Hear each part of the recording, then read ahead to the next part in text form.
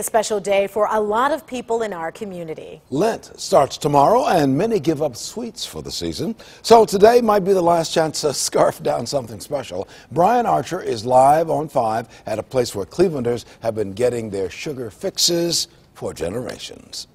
The beloved punchki, a traditional Polish pastry dating back to the Middle Ages. Here in one of Cleveland's most traditional neighborhoods is a bakery that's all about tradition. Bread was our main thing, going back to the early 1900s. Frank Serra has been with Presti's Italian bakery for more than 30 years. This 100-year-old bakery does it all. We try to stick basically to the Italian, but we go into the other stuff too. Other stuff like punchkis for today.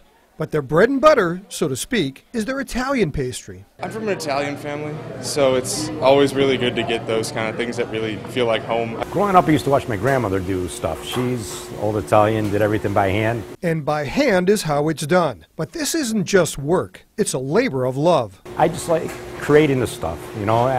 When I bring a tray out, I see the customers looking at the tray, and you hear the oohs and ahs. And that's not even tasting it. And there's plenty to look at. It's not unusual to see people looking and looking. But eventually, like Barb Minen, most people just can't resist these Italian delicacies. It all looks delicious. The Napoleons are a favorite, though. Well, that would be French, but not as surprising as the choice of Presti's head baker. Chocolate coconut bar.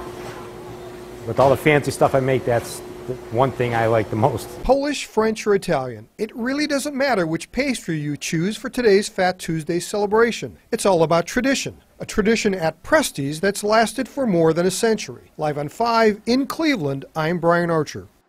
Brian, you touch my heart. Well, the original Presti's opened in 1903. Since then, 4 generations of the Presti family have owned and operated the bakery and cafe.